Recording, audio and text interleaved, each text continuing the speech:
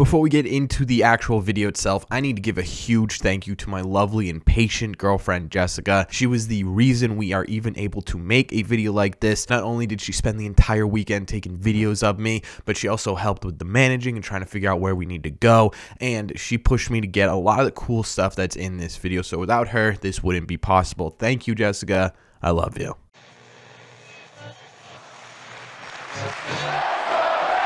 What is going on, everybody? Welcome back to Red Seat Radio. My name is Corbin. This is an extra special edition of Red Seat Radio. For those of you who weren't around last year, basically what this video is going to be is I'm going to be taking you along for the entirety of Winter Weekend, recording everything that I do during Winter Weekend, talking to anyone I talk to at Winter Weekend. Basically, you're going to experience everything I experience over the next couple of days, and this one should be really interesting based on everything that's happened this offseason, so I'm excited to get down there and get going. But before we do, make sure you guys have hit that subscribe button if you haven't already. If you're new here, we talk Red Sox content almost every single day. Also, make sure you guys have hit the like button on this video as well. Helps these videos out a ton, and it would mean a lot to me. Thank you all very much for clicking on this one. Let's get after it.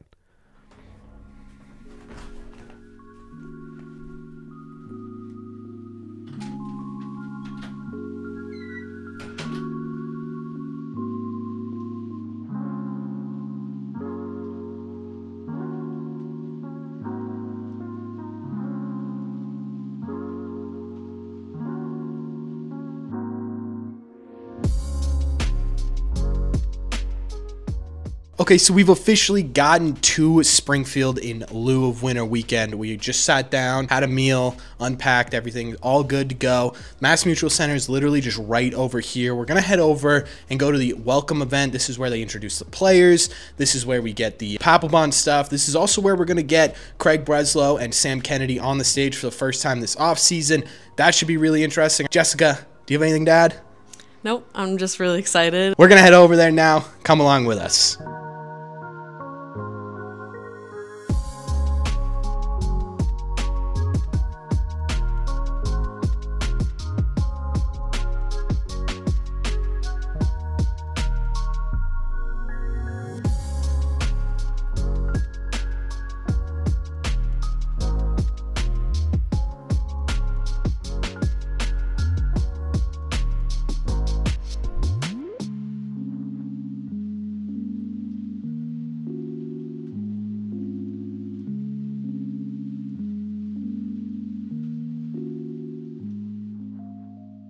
Alright, so welcome into the official start of this vlog. You got the intro, you know where we are. We're at this opening ceremony, which was very similar to last year. They introduced the players, they introduced the coaches, they had Craig Breslow, Sam Kennedy, and a couple of former players on as well, all hosted by John the Papon, which, as you'll see through these clips, was very, very interesting. I'm going to be overlaying my voice onto some of this just to explain some stuff to you guys, but basically what we're going to be seeing over the next couple of minutes is interviews from players, owners, everything as well. Hopefully you guys enjoy, and I will see you guys after the show.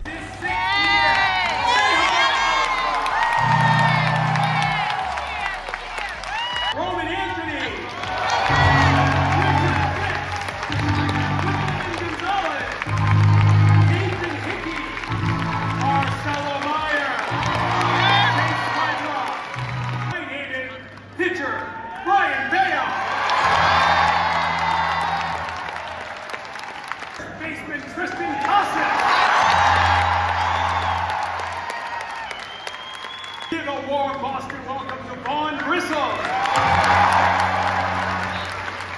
Shortstop, Trevor Story.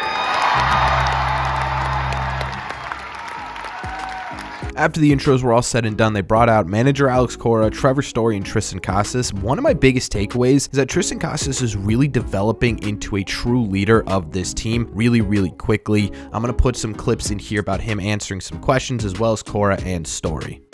What you do over 162 and what you do in October. And I think in our situation, if you look at what we have done or we have not done the last few years, if you look back, we were 1 game back at the trade deadline 2 years ago. We were 2 games back at the deadline last year. We didn't finish the job. We didn't finish the job. In 2008, we did finish the job. We kept going. And in 21, we finished the job. And that's something we've been talking about as a group, regardless of what people think outside the walls or Fenway Park, we believe we have a talented team. We're not going to be afraid to talk about October. So that's just a quick snippet of what Alex Cora and Trevor Story and Tristan Casas were talking about. They then decided to bring out both Sam Kennedy and Craig Breslow at once. This was met with some applause, mostly boos. To be honest with you, I'll throw in a clip of the boos in here as well. And I'm not going to go through and play clips of everything they said, mostly because I don't want to get copywritten. But either way, a lot of what Sam Kennedy said was basically the exact opposite of what he was telling the press in their presser before going on. That did not go very well for Red Sox and Red Sox fans, especially because at this day and age, you already know what they said before. It felt like a bunch of just nothing, and I talk about this a little bit later, but I wasn't exactly impressed with what they had to say during this segment. Young star players that have always contributed to our Red Sox championships and marrying them up with the right veterans, the right free agents at the right time. And we know we put you through a lot these last 5 years, and we hear you, we take it personal, and we do not want to be sitting up here with boos and anger. I mean, yeah, clearly fans were upset. They had every right to be. Next up was Jason Varitek, Pedro Martinez, David Ortiz talking about the memory of Tim Wakefield. In my opinion, this was by far and away the best part of this opening ceremony. I think they honored Tim really, really well in this one. I apologize for the glare on the screen here. I have no idea how that happened with a camera, but either way, this was absolutely incredible. Hearing these guys talk about what Tim meant to them and to Red Sox Nation. This just about wrapped up the evening. All right, so we just finished up the intros here, everything going on. It was really interesting. Jonathan Papelbon absolutely stole the show. You had many Crown Royals during that set, and it showed, and it was honestly a lot of fun. I think it was cool hearing from Alex Cora. Tristan Casas specifically really showed up big time in this one. I think everything he said was the right thing. Alex Cora's praise of Tristan Casas was incredible. What I will say, and I know the thing everyone's looking for, you've seen the boos in this video of Sam Kennedy, and to some degree Craig Breslow as well. I don't know if their segment and comments lived up to basically what everyone was hoping we were going to get during Winter Weekend, right? We understood there wasn't going to be a show and tell or an ask or whatever it was last year, but we were expecting at least something in terms of sustenance for these fans who traveled all the way to Springfield. There was some of it, and there was some good stuff in here, but I think personally I wanted a bit more. I wanted a bit more explanation, especially right after saying you're lowering payroll again after such a low payroll last year as well. So those are pretty much the main takeaways. Tim Wakefield stuff was absolutely incredible. Hearing the stories from Pedro, Poppy, Varitek, Pap himself. The video was emotional, it was awesome. It was exactly what I wanted, and it was absolutely incredible. I'm excited to see sort of what the rest of the day looks like. And overall, I think this was an interesting event, and I would say it was a success. But again, I would have loved to have heard more from the guys in charge of this team, because I think, honestly, that's what everyone cares about right now. And I think fans had all their right to do what they did while they were up on stage, the booing, the yelling. I think at this point, someone needs to answer these questions.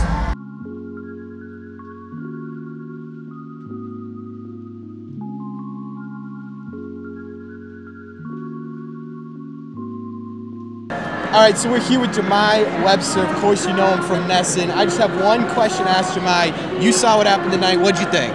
I thought it was incredible. I mean, it was, it really touched on every emotion that you kind of have, kind of a full day. To go back to a famous speech by Jim Valvano several years ago. If you laugh, you cry, you know what I mean, that's a full day. So to be able to do that, I thought it was great, and it was well done. And I mean, Pat, he's going to take all our jobs here pretty soon. He's an excellent host, very engaging, and it was fun. Fun to watch. All right, well, I appreciate it. I don't want to take up too much of your time, so thank you so much, man. It was nice meeting you. All right, so we finally made it back to our room after a great dinner at the Red Rose. Again, huge thank you to Jahmai for taking a second to answer one of my questions. I really appreciate it. I'm not going to rehash my thoughts on the actual event itself, as I gave my initial reaction about it after the event, but I will say, I think looking back on it, now that I've had a little bit of time to digest, last year was a bit more put together. I think more stuff, more sustenance came out of last year's event. This one was a lot more entertaining to watch, but there wasn't as much actual substance to the event itself. So I think that's sort of my big takeaway to this. I think my two big takeaways from day one: Tristan Casas truly becoming a leader of this team, and Tim Wakefield was an absolutely incredible person, but I think we all already knew that. We're going to hit the hay, but tomorrow we're going to be doing some player interactions, getting some autographs, pictures taken, all that good stuff. Hopefully there's some surprise interviews tomorrow as well, but honestly, I don't know at this point, so I guess we're going to have to wait and see. All right, we are officially here. We made it to day 2. It was a bit of a rough morning for us. We found out it was going to be a high of 13 degrees today, and there's no hot water in this hotel. So not exactly the greatest start in the world, but either way, we are up bright and early. We got our first panel to go to, and that's what we're going to go to first in this video. It's going to be all the prospects, which is going to be a ton of fun. That's probably the most excited thing I am ready to see for day 2. We've also got our autograph sessions. We've got a 2004 20-year reunion, which should be a ton of fun, and obviously we got hopefully some interesting, surprising things along the way as well. So we're gonna grab some breakfast, head over to the Mass Mutual Center, and I will see you there.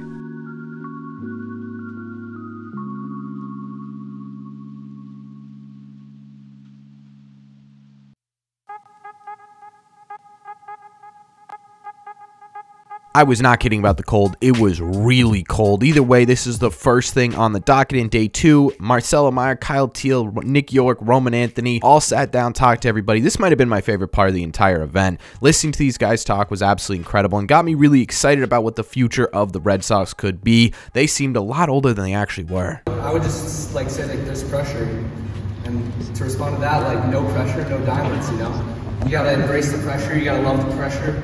And at the end of the day, like, that's what it's all about. We just finished up with the top prospect panel, basically. It was a ton of fun. I think the Red Sox leaning into the fact that they're not going to make a ton of additions this year and having these guys get to know fans and have the fans get to know these guys is a really smart idea. I thought it was really cool to hear from them, not just about baseball, but the camaraderie. I think that's going to be such an underrated aspect of what this team's going to look like by 2026. Honestly, I really enjoyed that panel. I thought it was a ton of fun. We've got, I don't know, about an hour. We're going to walk around a little bit, see what we can see, and then we're going to go into our first autograph session.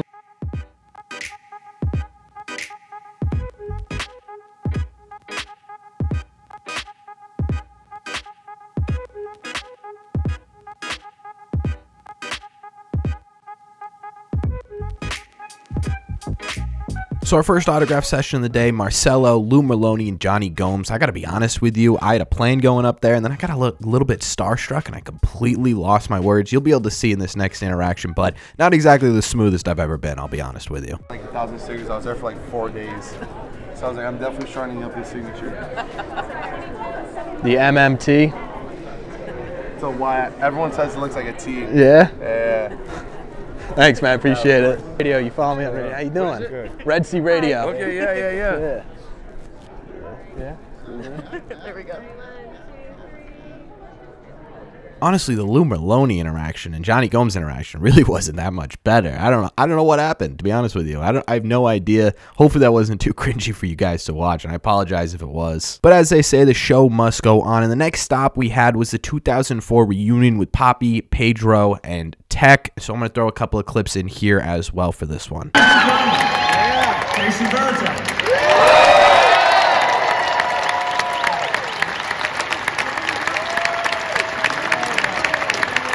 Ladies and gentlemen, David Ortiz.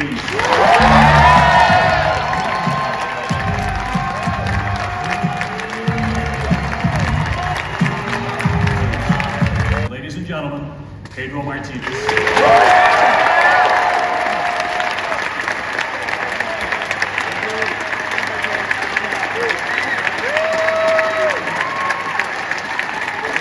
Again, I wish I could show you guys everything, but I can't. It's just, there's so much stuff and there's so much copyright stuff I don't want to get in the mix of. But basically, this was essentially just them rehashing 2004, talking about everything. One thing I thought that was really cool, that was sort of a theme from the older players this entire weekend, was the concept of camaraderie and culture over analytics and all that stuff. And I thought that was an interesting way of looking at it, because it does kind of feel like the Red Sox have lost their culture a little bit with everyone that's come and gone over the last 5 years. So it's cool to see these these older players, really sort of highlighting that, hopefully instilling that in some of the younger players coming up. The next item on the agenda was to head over to our next autograph session, which ended up being Nick Pivetta, and this time I actually got up the courage to ask an actual question, so this one's a little bit better than the last one, and I hope you guys enjoy this interaction.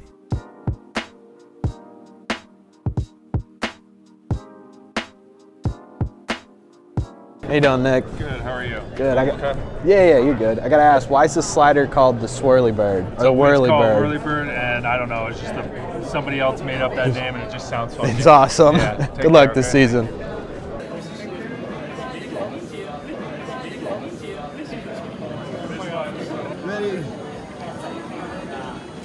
Fred Lynn may have genuinely been one of the nicest people I met there. After this, we headed back to the main area here, and I heard the Red Sox were doing open pitching tryouts, so I gave my hand. What do you guys think? Should I be starting opening day? All right, I just want to preface this by saying I haven't thrown a baseball in 10 years. Goal's gonna hit 60. That's what I'm going for.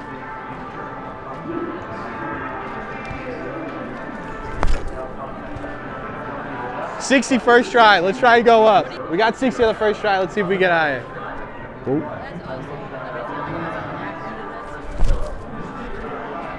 Last one. We gotta blow it out on this one, I think. My arm hurts, so this will be interesting.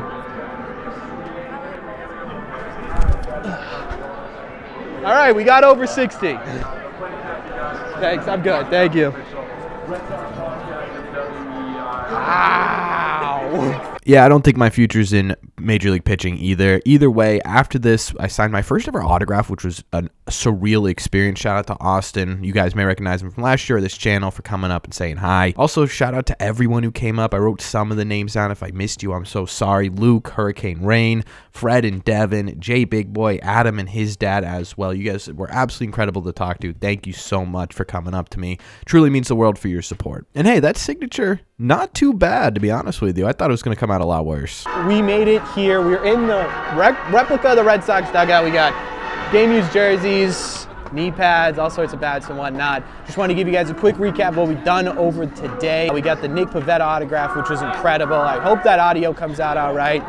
We also got Marcelo, which I think might have been best case scenario for autographs. Met Merloni. We got in for the 04 panel, which was absolutely incredible. Hearing the stories of Pedro, Poppy, Tech, all this stuff about Wake is always incredible as well.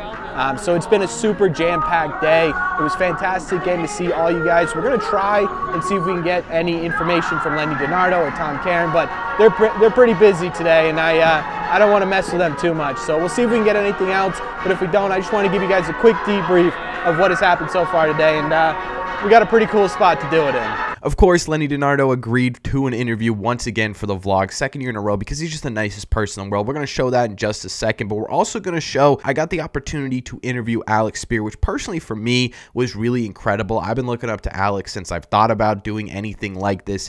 Alex has been a staple of Red Sox reporting for years, so being able to talk to him about this event and the players on this team was incredible. Let's show those back to back. All right, so we're back once again, year 2, and we get Lenny DiNardo back on the vlog. Lenny, real quick, when you look at the sort of pitching staff as it is right now, as a former pitcher, a big leaguer, what do you think as a whole they need to work on going into 2024? I think the pitchers need to get deeper into games, right? Going into last season, the bullpen was solid. Jansen, Martin, Whitlock, Houck, maybe those guys are going to contribute mid-innings. But they can't do their job when they're throwing the bulk of the games. The starters have to go out those 6 or 7 innings and let them maybe take care of 2 or 3 at the most, right? When the starters are averaging less than 5 innings per game throughout the 162-game schedule, right? That means the bullpen's throwing more innings than the starters oftentimes, right? So if the starters can go deeper into games, it's going to allow the bullpen to do their job consistently and have sufficient rest to go out throughout the 162-game schedule. Yeah, and then just one more. What do you think about, sort of what Andrew Bailey and Craig Breslow's philosophy is about the pitching staff going into 24? Do you like it? Is it something you're behind? Or? So I know those guys from a long time ago. I was Breslow's throwing partner in Boston in 2006, and I remember Andrew when we were both with the A's back, awesome. I can't remember the year, maybe 2010. And you're talking about 2 really bright individuals who can bring some of the new school into the game, but still the old school as well. Andrew scuffled with injuries, so he knows how to rebound from that, bouncing back from adversity. Breslow wasn't a hard-throwing pitcher, so he had to learn how to go out and get guys out a different way, similar to myself. So with that said, I think they're going to bring some new school, some old school approaches to getting these guys geared up and where they need to be during the season. Yeah, that sounds perfect to me. And again, I thank you for your time. My I didn't pleasure. want to take too much out of it. Thank you again. Thank you. Have a great one. Yeah. So my question is, with the young core that's coming up with the Red Sox and the sort of expectations this organization's already putting on them, how do you think that sort of affects the fan base perspective of the prospects as they come up? And how do you think that affects the prospects themselves? I think that it does two things in terms of the fan base. It creates considerable excitement for who they can be as they're coming up. Yeah. And then it creates grounds for considerable disappointment once they reach the majors. Like, you think back to the 2013-2014 group where it was Bogarts and Bradley, and they were going to be leading, and Betts, who were going to be leading the Red Sox into a new generation. So there was this incredible emerging excitement about them, particularly when other elements of the team in 2014 weren't very good. But then it was kind of crushing to them and to fans when they were not able to perform immediately. So there's pressure that goes along with that kind of prominence. At the same time, that pressure theoretically might... there's no proof of it, right? You can like opine that maybe it accelerates development, kind of it gives guys a bit of a callus in terms of what they have to go through quickly and how they have to develop quickly. And obviously Xander Bogaerts and Mookie Betts and Jackie Bradley Jr. ended up being very good players who contributed to a lot for the Red Sox. It was interesting to hear Kyle Teal talk about that point during the panel that the prospects panel this morning and saying you can't get diamonds without pressure. So that was an interesting perspective from a prospect. It was, for sure, so what do you think the Red Sox end goal is here? Is it to wait for these guys to get up and then supplement them immediately, or is the goal to get these guys up, see what you have with them, and then start to supplement? Or are they going to try and supplement now and hope? And it feels like any supplementing that might be done this offseason is going to be of a relatively modest variety. In the past, they would have been more aggressive in the so-called bridge, and they're not this offseason. Clearly. So whether or not that represents a philosophical change or something else, I can't say. But for now, it's also those prospects aren't graduating to the big leagues yet, right? So they're largely going to be running it back again with guys who have slightly more major league experience, and we'll see where that goes. But it's been an offseason that is unlike any that we've seen in the last 20 years. One more huge thank you to both Lenny DiNardo and Alex Spear for taking time out of their insanely busy days to sit with me out of everybody to ask questions for, and I truly, truly am appreciative of that. Overall, looking back on Winter Weekend, I know a lot of what came out in terms of quotes from ownership and management weren't, literally not a single one of them was a positive one. They did themselves no favors this weekend and certainly deserve the boost. I know that's what a lot of people are going to talk about, but if you are a diehard Red Sox fan and you are ever in this area, I highly recommend going to this event. It is a ton of fun. The ability to see past, present, and future players of the Boston Red Sox all in one place, them getting to talk really in depth about stuff, seeing them in another light, all this great stuff, meeting fellow Red Sox fans. It was just an absolutely incredible weekend. Thank you to everyone in this video. Of course, thank you to my girlfriend for everything she did for this video. Let me know what you think about this type of video in the comment section down below. Should I do more vlogs like this in the future, or should I just stick to what I'm best at, which is sitting behind this desk and talking Sox? So let me know all your thoughts on the 2024 Winter Weekend in the comment section down below. Thank you all very much for clicking on this one, and I will see you in the red seats.